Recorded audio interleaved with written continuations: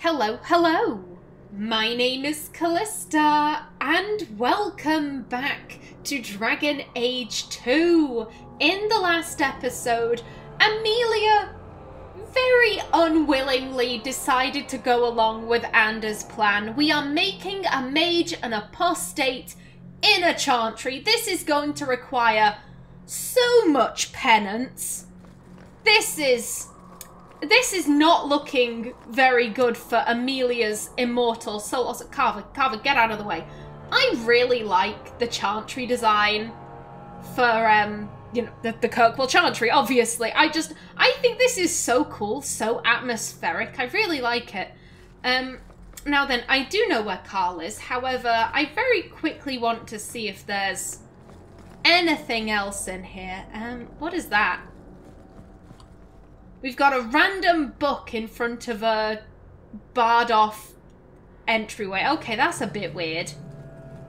But whatever, I'm sure there's a perfectly logical explanation.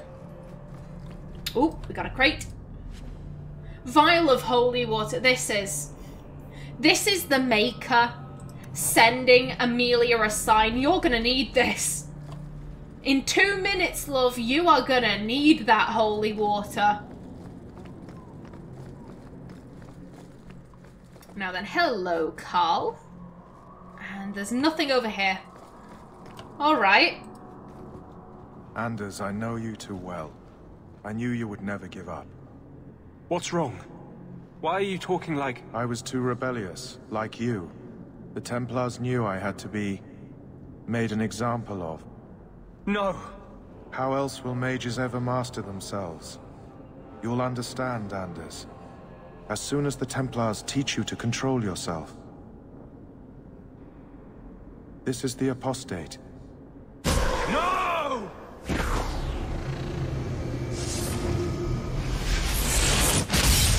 You will never take another mage as you took him. And with that, Amelia is just... I think she's trying to prevent herself from having a panic attack. Right now, she saw the Templars. She was like, oh god, I am gonna have to fight these people. They're just doing their jobs. Oh god. And then this. And Amelia is just like, what the fuck? What the hell is happening? She's, very not happy right now. She is deeply distressed by this entire situation. Oh, I'm so sorry, Lieutenant. This is not what I wanted. This is not what I wanted. How dare you? Everyone's doing all right for health.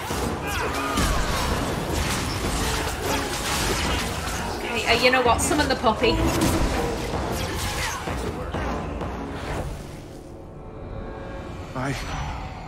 Anders, what did you do? It's like... you brought a piece of the Fade into this world. I had already forgotten what that feels like. Okay, so this is another one of those times where I'm like, the angry option is just not what Amelia would be feeling. I'd go for the aggressive option if it was something along the lines of, what the fuck was that? Who the hell are you? But it isn't. It's a, he tricked you, Anders. He baited the bastard Templars into coming here. How dare he? And Amelia currently isn't feeling anything like that. So going for this, the emotion is correct. The line is not, which is rather unfortunate. Because Amelia can't be aggressive in this scenario, I'm going to assume that, like I said, she is trying her hardest not to have a panic attack. Right now, she is... as soon as she leaves the chantry and gets a breath of fresh air, she is just... I think she might be sick, to be perfectly honest. She is not feeling good right now, and she is trying to cover that up with humour. What did you do? Not the Fade part. The angry, glowing bit. It's like a gateway to the Fade inside you, glowing like a beacon. I have some unique circumstances, yes. But Karl, what happened? How did they get you? The Templars here are far more vigilant than in Ferelden. They found a letter I was writing you. You cannot imagine it, Anders. All the color, all the music in the world, gone. I would gladly give up my magic. But this... I'll never be whole again. Please, kill me before I forget again. I don't know how you brought it back, but it's fading. Karl, no. Maybe we can find a cure. Can you cure a beheading? The dreams of tranquil mages are severed. There is nothing left of them to fix. I would rather die a mage than live as a Templar puppet. Do as he asks, don't kill him. Ooh. Firstly, I'd like it noted that I liked how the sarcastic option turned out there. Like, how did you do that? The angry glowing thing, how was that? Because that is what Amelia would be focusing on. Who cares about the tranquil showing emotions? That was demonic. And Amelia is not about that life. Now onto Karl. Ooh, this is tricky. I've said this before, Amelia is a little bit creeped out by the Tranquil. She doesn't hate them. She doesn't view them as being less than human. She likes them. I mean, it's impossible for them to be possessed. At least that is what Amelia has been led to believe. I'm just going to put that there. As far as Amelia is aware, Tranquil mages cannot become possessed or become abominations, whatever, and so she really likes them. But she is a deeply emotional person, and the fact that they are so emotionless freaks her out a little bit. She doesn't think they should all be killed. God, no, that is awful. You can't just go around killing the Tranquil and claiming it is a mercy killing. At the same time, this man is asking to be killed. And it would be rather cruel to make him be tranquil again, if you get what I mean. He was forced to become tranquil, he got his emotions back, and then he's becoming tranquil again. I think that Amelia doesn't approve of mages being forced to become tranquil if they haven't committed a crime. You know, if they've committed a really bad crime, make them tranquil. Fuck it. They gave up their rights as soon as they did something illegal. Make them tranquil. If they ask to be made tranquil, no problems there. But a mage who's like, no, I would rather die, just cut off my head. Nah, we're gonna make you tranquil. At that point, Amelia's like, that's kind of a shitty thing to do. Maybe don't do that. So I think she'd be encouraging Anders just to be merciful. I would rather die than be tranquil. Help him. I got here too late. I'm sorry, Karl. I'm so sorry. Now, it's fading. Why do you look at me like that?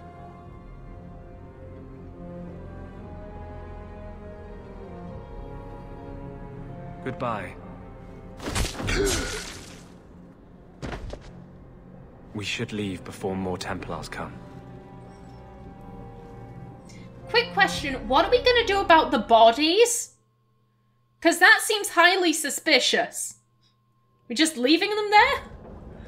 So, let me guess. This is the part where you tell me you're an abomination? You're wrong. But not far wrong. This is hard to explain. When I was in Amaranthine, I met a spirit of justice who was trapped outside the Fade. We became friends, and he recognized the injustice that mages in Thedas face every day. And that's different than a demon? Just as demons prey on the deadly sins of mankind, there are good spirits who embody our virtues. Spirits of compassion, fortitude, justice. They are the Maker's first children, and they have all but given up on us. You are fortunate. No. No, he really isn't.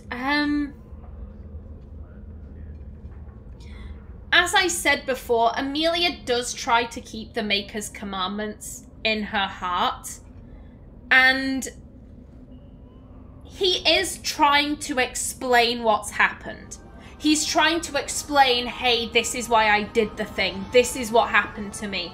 And I think she does want to hear him out, if only because if she knows the details, it might be a bit less scary to her. So I think she wants answers, and just being aggressive for the sake of being aggressive, I don't think that fits here.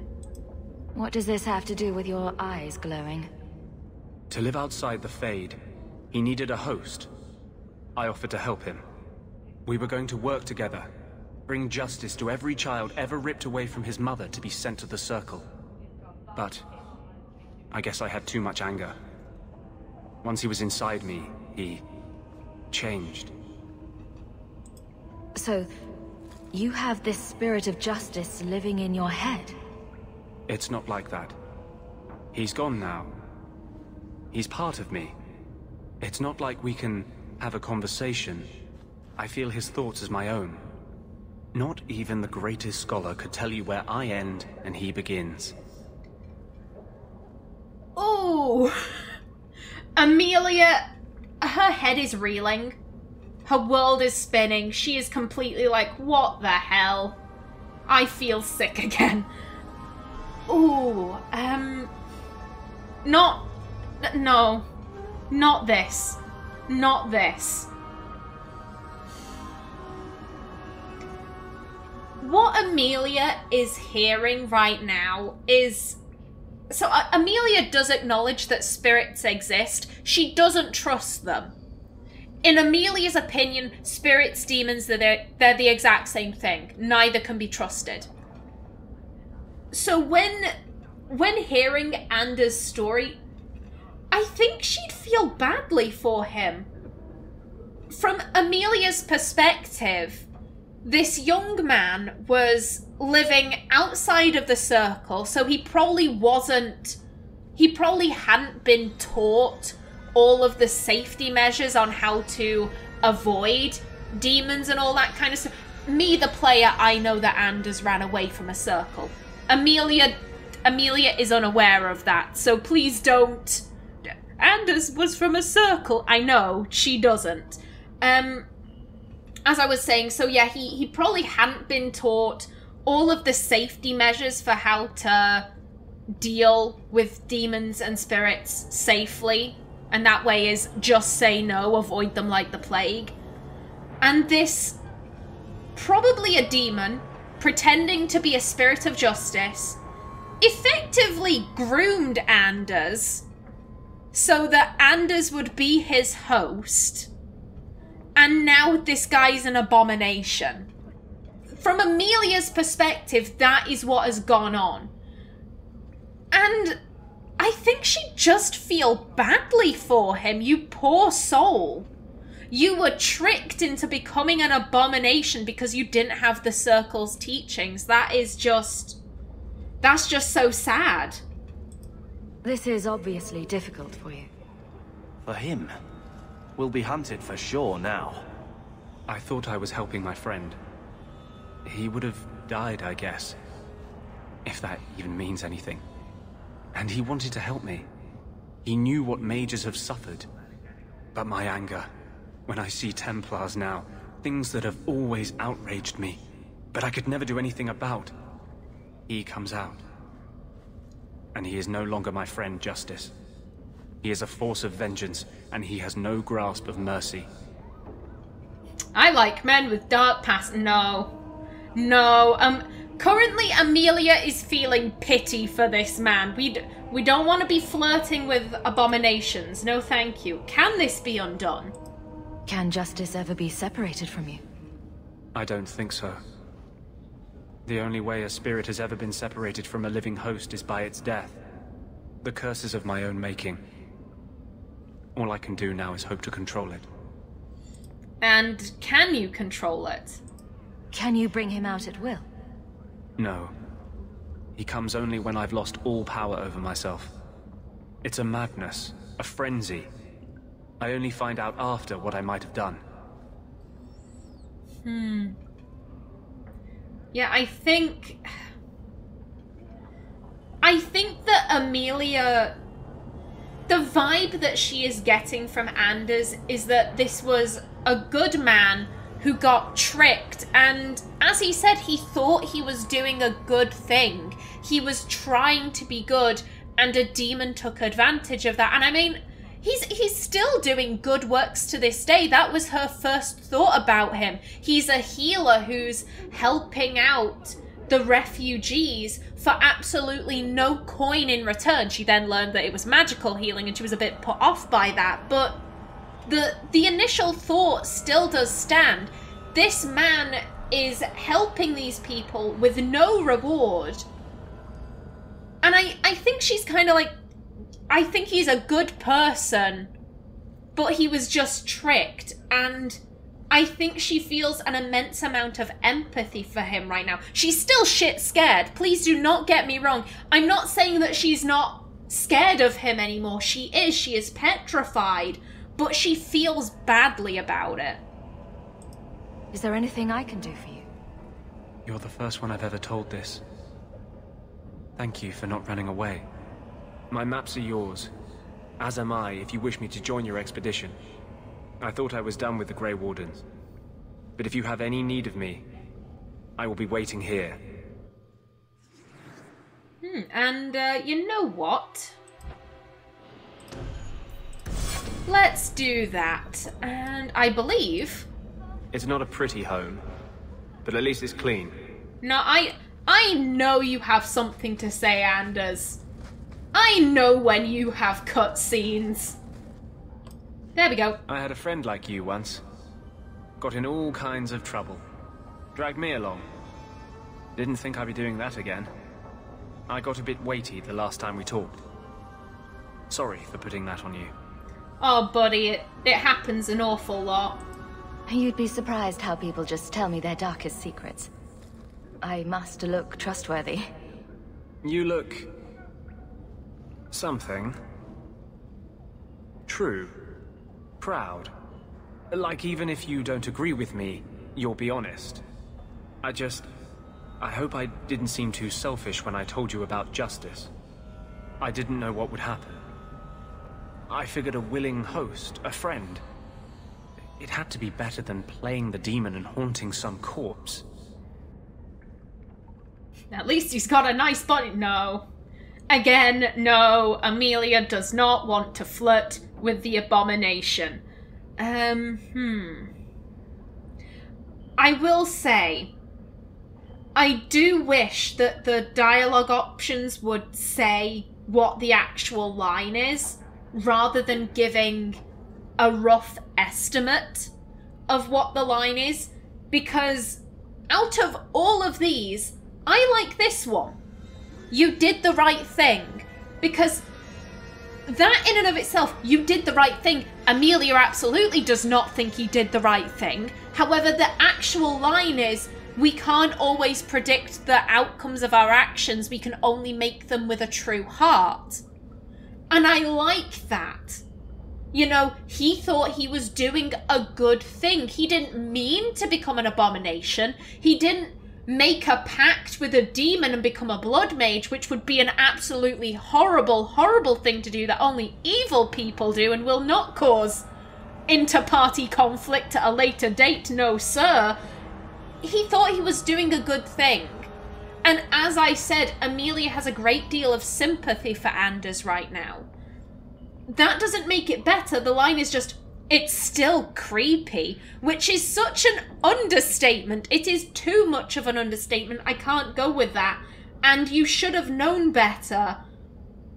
Here's the thing, he's a mage living outside the circle, therefore he's not had access to the best education. So Amelia can't really... If he was like a mage who had spent his entire life in the circle, then Amelia would be saying, you should know better. You had the benefit of growing up and living in the circle, but Anders, he ran away from that.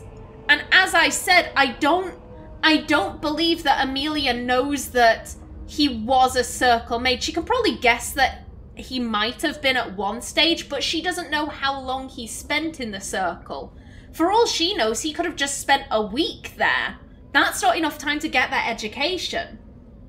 And also, with her current mindset, this is just victim blaming, and I don't think Amelia would do that. So I'm gonna go for the top one. As I said, the estimated text does not match up with what is actually said. I believe there is actually a mod that fixes that will, you know, give you exactly what Hawk will say. I probably should have downloaded that, but I'm semi-familiar with Dragon Age 2, so I generally speaking, I do know what they're gonna say.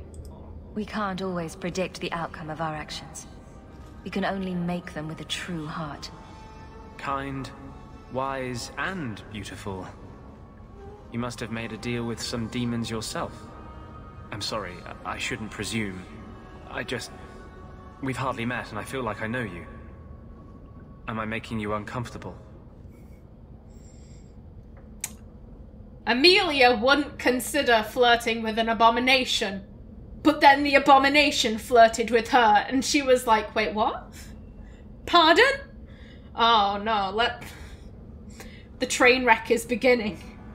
The train wreck is beginning. Oh, I'm sorry. This gets me every time. Okay, I would like to have a little bit of a conversation right now. A one-way conversation with Abby. Abby M. in the comments. Hi there. On part 35, I believe it was, of my Dragon Age Awakening Let's Play, you asked, so I'm guessing you're going to be romancing Anders in Dragon Age 2.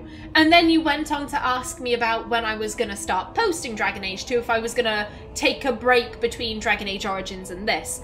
And you might have noticed that I completely ignored the first part of your comment. It's because you were right, Abby. Let me explain. I'm gonna go for it's unexpected here out of all of these. Effectively, Amelia has always been the less pretty sister. Between her and Bethany, I think Amelia is beautiful, but when compared with Bethany, she was always less pretty.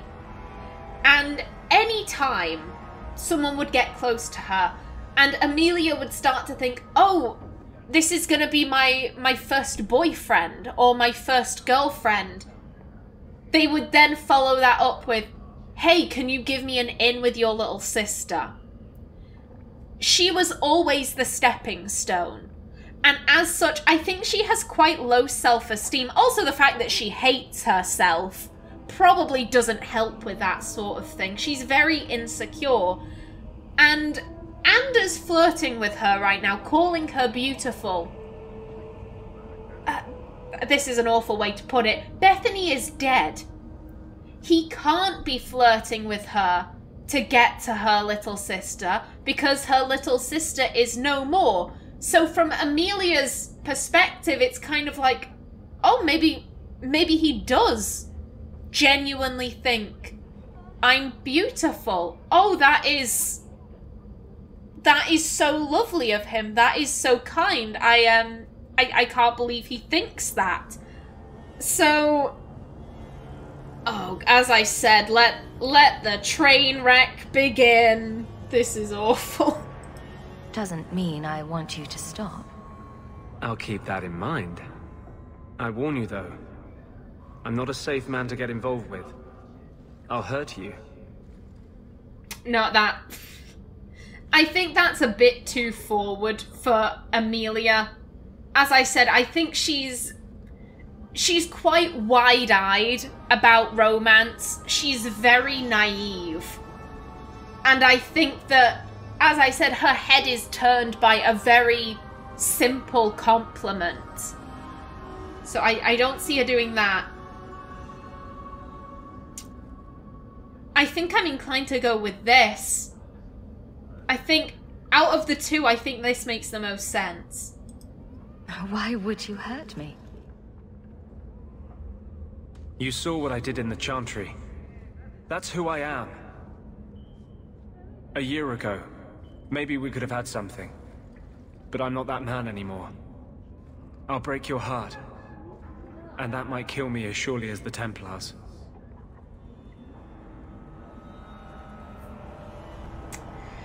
Oh, no.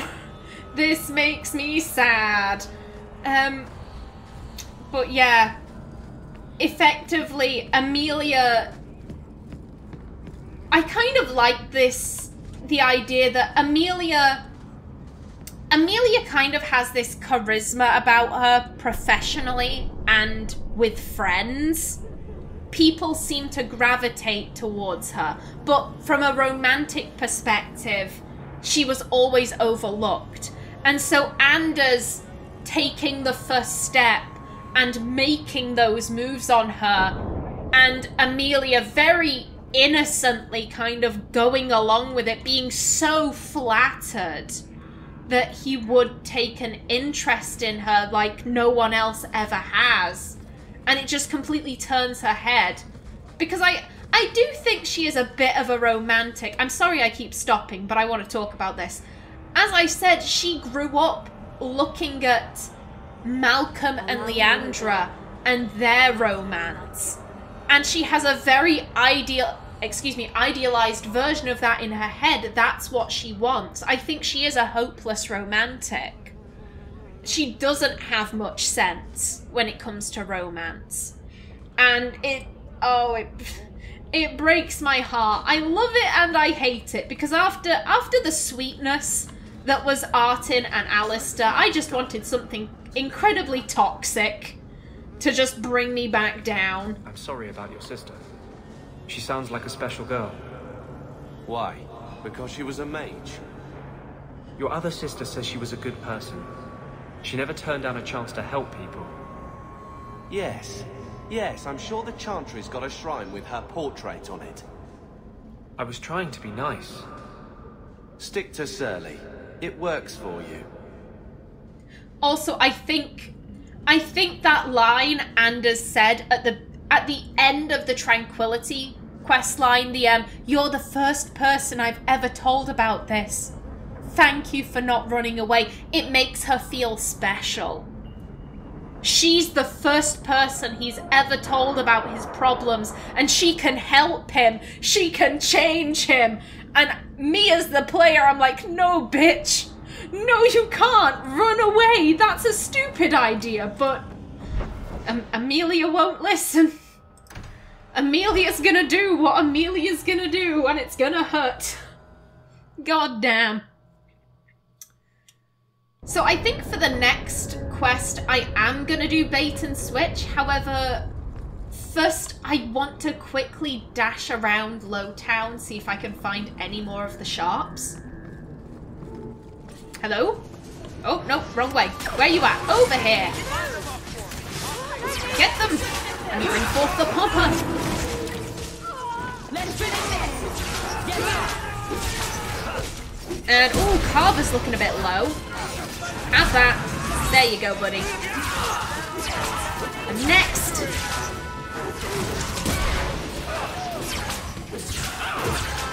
And with the back, come on. Get him. Ooh, next wave. Oh, look at our little brother. Ooh, sharp little pinpricks. Directions to the sharp's base. We've got a new base, and you lot best keep the law away. Directions to the Lowtown sneak below, but don't come unless you've got good news, or you'll get an answer square between the eyes. Ignacio Strand. Ooh. Okay. Yoink. Thank you. And whilst I remember, not that I wanted this, we have a level.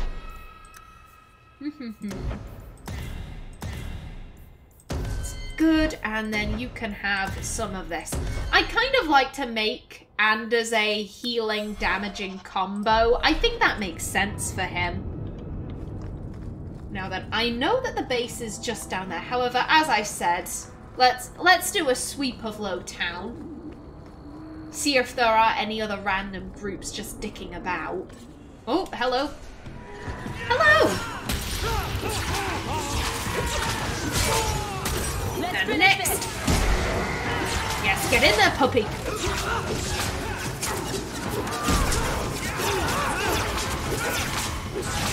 And oh, hello. Goodbye. Get in there. And next. Ooh, third wave. Who are you going after? Come on, there we go. And ooh, once again, Carver's going down. Have some healing. And you. There's one left. There we go. Okay, there we are. Good stuff. Whoops. And yoink. Okay, any random chests or crates? No, not looking like it. Anyone down in the alienage? No, everything is safe down here. That's good. Oh, my alarm's about to go off. Like I said, I'm gonna finish my sweep of Lowtown. And we'll probably stop in front of Anso. That would make sense.